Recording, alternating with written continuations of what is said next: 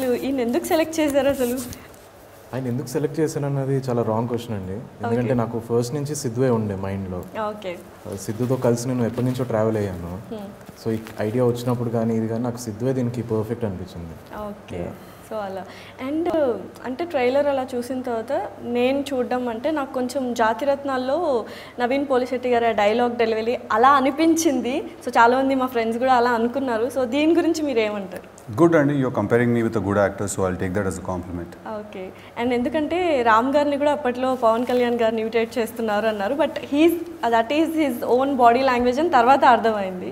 So dialogues ఇవన్నీ ఎలా అనిపించింది? అసలు మీరే రాశారు కాబట్టి అసలు ఫ్యూజులు మైండ్ పోతుంది అక్కడ అన్నట్టుంది. ఎలా అనిపించింది అంటే ఎలా, హౌ డిడ్ ఇట్ కమ్? అంటే న్యాచురల్గా మేము రెగ్యులర్గా మాట్లాడుకుంటున్నప్పుడు ఎలా ఉంటాయో డైలాగ్స్ అలా ఉండాలి అని అనుకున్నాం. దానికి డీజే టిల్లుకి ఉన్న క్యారెక్టరైజేషన్కి ఒక మ్యాడ్నెస్ ఉంది, అది యాడ్ చేస్తే వాడు ఇంకా పిచ్చి పిచ్చిగా మాట్లాడతాడు అనమాట. సో అలా మేమిద్దరం అంటే డైలాగ్ లాగా ఉండాలి, ఒక యాక్ట్ లాగా ఉండాలని అనుకోలేదు. సో నేను విమల్ కూర్చుని మాట్లాడుకుంటుంటే వచ్చినవన్నీ కూడా డాక్యుమెంట్ చేసేసుకుని సినిమాకి ఏది సరిపోతుంది అనేది బెస్ట్ తీసుకుని పెట్టాము. So luckily it all worked out. Dialogues లాగా లేవు యాక్చువల్గా, just go with the flow. నార్మల్గా మనం హైదరాబాదీ లాంగ్వేజ్లో ఎలా మాట్లాడుకుంటామో అలా అనిపించింది. Exactly, that was the intention. And Mehbooba, అందరి మెహబూబా అయిపోయారు ఇప్పుడు యాక్చువల్లీ. సో ఎలా ఉంది డీజే టిల్లుతో వర్క్ చేయడం, ఈ మూవీలో వర్క్ చేయడం? ఓవరాల్ అండి it was a very good experience. And మీరు ట్రైలర్ చూసినప్పుడు ఎంత నవ్వారు, నేను ఆన్ సెట్ నవ్వాను అంతా while I was acting with him. It was a crazy experience, loved it. And పాపం ట్రైలర్లో ఎందుకో నెగటివ్గా చూపించేశారు.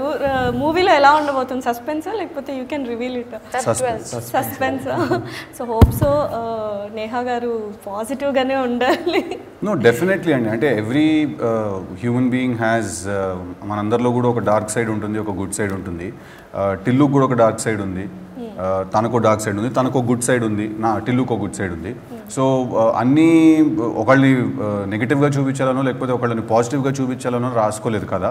ఒక ఇద్దరు క్యారెక్టర్స్ని చూపించాలి, స్టార్క్ ఆపోజిట్ క్యారెక్టర్స్. ఒకడేమో one is a very dumb fellow and one is a very smart person. అలా ఆ డిఫరెన్స్, ఆ ప్యారలల్ డ్రా చేస్తే we felt that it will make for an interesting conversation and interesting scenario. So అలా అనుకున్నాం అంతే. And especially Brahmaji గారిని of స్క్రీన్లో అయినా ఆన్ స్క్రీన్లో అయినా ఆయన ఉంటే మాత్రం నవ్వుతూనే ఉంటాము. Is it true or not? అంటే ఆఫ్ స్క్రీన్లో కూడా ఎలా అనిపించింది? అండ్ మీరు ఆయనతో ఏదైనా ఒక డైలాగ్ చెప్పినా కూడా ఆయన ఇంప్రూవైజేషన్స్ కానీ అసలు మీరు ఎవరి గురించి ఎక్కువ కష్టపడాల్సి వచ్చింది వీళ్ళందరిలో? అంటే నాకు లక్కీగా ఏంటంటే ఉన్న యాక్టర్స్ అందరూ చాలా ఈజీ క్విక్గా గ్రాస్ప్ చేసే యాక్టర్సే అందరూ. సో నాకు ఆ స్పేస్లో పెద్ద కష్టం అనిపించలేదు. అండ్ బ్రహ్మాజీ గారితో అంటే అది అంటే ఆయన సీనియర్ మోస్ట్ యాక్టర్ ఆయన. సో నాకేంటంటే ఆయనతో వర్క్ చేయడం అనేది ఒక ఇంట్రెస్టింగ్ థింగ్ నాకు. ఎందుకంటే సెట్లో మొత్తం ఫన్నే ఉంటుండే ఆయన ఉన్నంతసేపు. ఏంటంటే ఏదైనా చిన్న డల్ మూమెంట్ ఉంటే ఆయన జోకులతో కానీ దాంతో లైటప్ చేసేవారు మొత్తం సెట్ అంతా. So it was great working with him. So ఎక్కువ టేక్స్ ఎవరు తీసుకున్నారు వీళ్ళందరిలోనా? అయ్యయ్యో, నేనేం చెప్పలేదు, ఎందుకు ఫిక్స్ అయిపోయావు నువ్వేందని ఆ చూపులోనే అర్థమైపోయింది. సరే తను నేనే నిజం బయటకు వచ్చేస్తుంది కదా. అంటే దానికి తను ఎక్కువ టేక్స్ తీసుకోవడానికి రీజన్ నేనండి సమ్వేర్. నేనంటే టిల్లు యాక్చువల్లీ.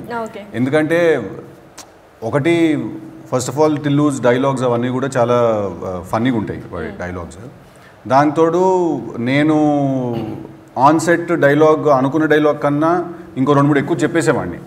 బాగుంటే వర్కౌట్ అవుతుంది కదా డైలాగ్ అనే స్పేస్లో ఇంకా ఇంకో 2-3 ఎక్కువ చెప్పేసేవాడిని. తను ఓన్లీ సీన్ పేపర్, పాపం తను సీన్ పేపర్ చూసుకున్నప్పుడు తన డైలాగ్తో పాటు నా డైలాగ్ కూడా చూసుకునేది. ఎందుకంటే దాని ఒక 4-5 సార్లు చదువుకుంటే న్యాచురల్గా వచ్చి నవ్వు ఆగిపోతుంది కదా అని.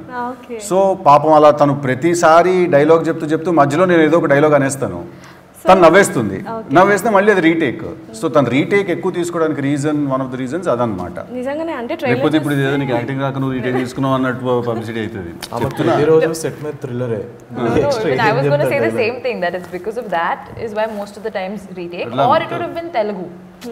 Because he'd have so much to say, Andy, and like he said, I'd forget my dialogue because I'll be looking at him and concentrating and laughing at what he's doing.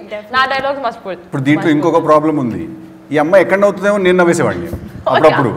ఎందుకంటే 4 సార్లు నవ్వేది, 5ఓసారి ఎలాగో నవ్వుతుంది, ఇది ఎలాగో రీటేక్ అని చెప్పి నేను కూడా నవ్వేసేవాడిని. అప్పుడప్పుడు తను నవ్వేది కాదనమాట. సో ఆయనకు అసలు పిచ్చకి పోయింది, అసలు ఇప్పుడు స్టార్ట్ కట్ అవుతుందా ఓకే అవుతుందా సీను అని అంతేనా? నేను అందుకే కట్ చెప్పడం మానేసాను ఇంకా. సరే మీరు చేసుకోండి ఏదో ఒకటి. Hi, this is Navdeep and please subscribe to Mirror TV. Thank you. Hi everyone, please subscribe to Mirrors. Hi guys, please subscribe Mirror TV. Hi, this is Pradeep Machraju. Please subscribe to Mirror TV. And please do subscribe to Mirror TV.